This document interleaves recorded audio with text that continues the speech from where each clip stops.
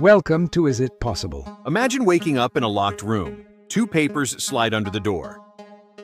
One is written in an alien language you don't know. The other is a manual in English. The manual tells you, if you see this squiggle, write that squiggle. You follow the rules and slide your answer back out. Outside, alien scientists are thrilled. They think they are having a deep conversation with you. But here's the catch. You have no idea what you just said. You don't understand the language. You're just following instructions. This is the Chinese room thought experiment by philosopher John Searle. He used it to ask a terrifying question about artificial intelligence.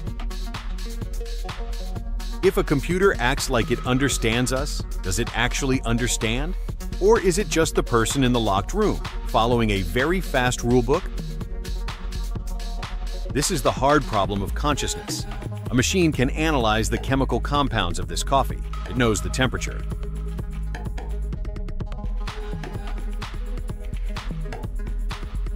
But it cannot feel the warmth, taste the bitterness, or experience the morning routine. That subjective experience is what makes us human.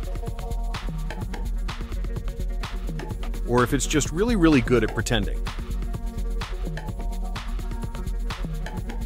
Modern AI, like neural networks, is getting smarter. It learns patterns just like we do. It's definitely faster than the guy in the locked room. But pattern recognition isn't the same as feeling. Some researchers say a truly conscious AI would need to understand things outside its dataset, like dreaming or body swapping.